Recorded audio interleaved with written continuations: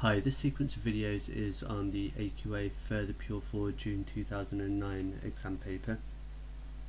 While you're watching these videos, I'd like you to remember to try the questions out yourself first, make some notes as you watch the videos, and if you can, then pause the video and try and finish off a question for yourself. I'm going to be going through the whole paper over the next series of videos. So, to get started, question number 1, it says that P is equal to this matrix here and Q is equal to this matrix here, and the number K is a constant. For part A, we want to determine the product matrix PQ given its element in terms of K where appropriate. So we want to find the product of these two matrices.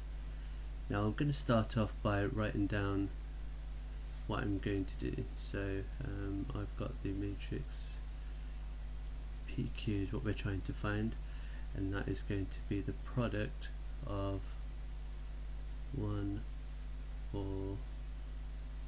2, negative 1, 2, 6.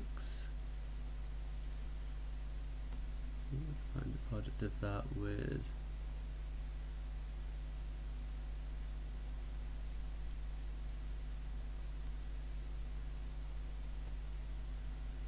okay, so these are the two matrices that we want to find the product of. Now remember, when we're finding the product of two matrices, we need to first of all decide what the size of our product is going to be. So we need to find what the size of the matrix PQ is going to be. Now to do that, we need to know what the size of this matrix is. So this is because it's got 2 rows and 3 columns, this is a 2 by 3 matrix, and because this has got 3 rows and 2 columns, this is a 3 by 2 matrix. And I'm just going to put these over here so we can see what happens. So I've got this 2 by 3 matrix and I've got this 3 by 2 matrix. So that's the number of rows and number of columns, and that's the number of rows and that's the number of columns. Now in order to multiply these two matrices together, then these have to match each other, and they do, so that bit we know is going to work. The outside numbers, that tells us what the size of PQ is going to be. So PQ is going to be a 2 by 2 matrix. Just to make that a little bit clearer, so these two bits here have to match each other, which they do, and then these two bits here will tell us what the size of our product PQ is going to be, and it's going to be a 2 by 2 matrix. Okay, right, so let's get rid of that.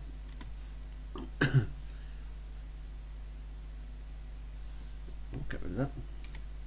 Okay, so we can now go ahead and multiply these together. So that's going to be equal to, and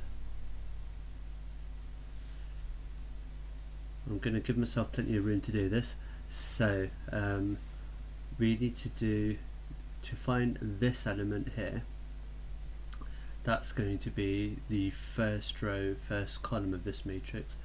That means I'm going to do row 1 times by column 1. So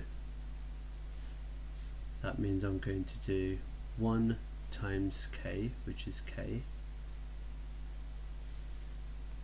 and then I'm going to move this along and I'm going to do 4 times 2, which is 8.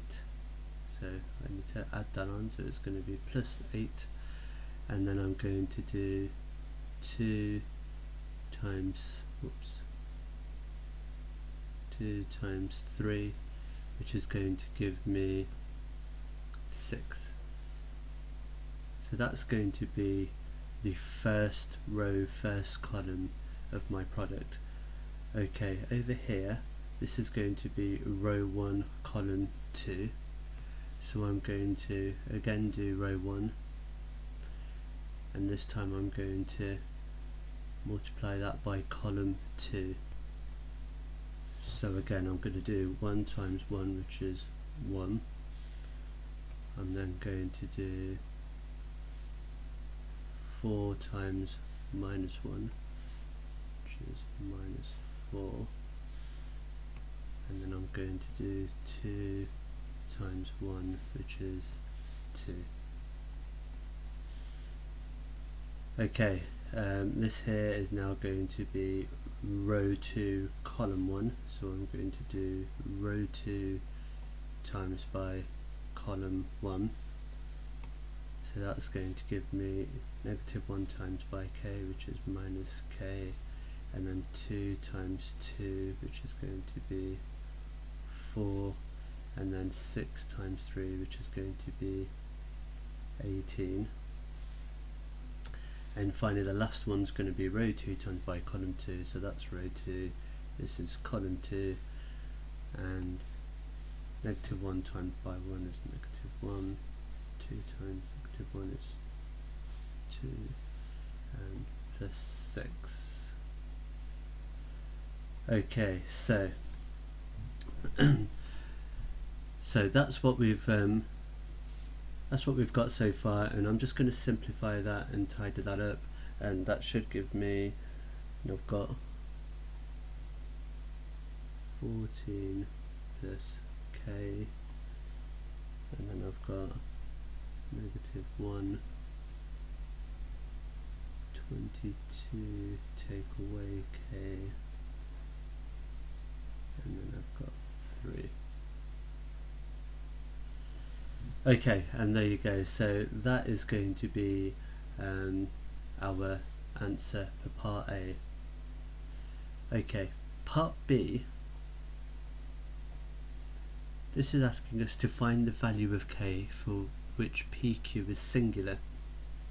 So PQ is singular when the determinant of PQ is equal to 0. So we're looking for the value of k that is going to make this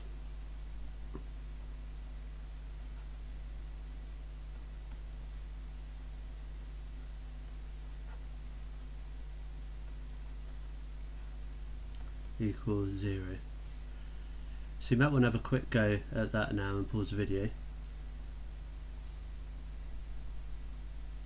Okay, so what we want to do then is, when I multiply that by that and I take away the product of that and that, I want that to be equal to 0. So I've got 3 times 14 plus k, and I take away negative 1 times by 22, take away k. So if I take away the negative 1, that's going to make it a plus. So I'm going to plus 1 times by, and in order for this to be singular, then this needs to be true and this needs to be equal to 0. Okay, so if I expand that out, I've got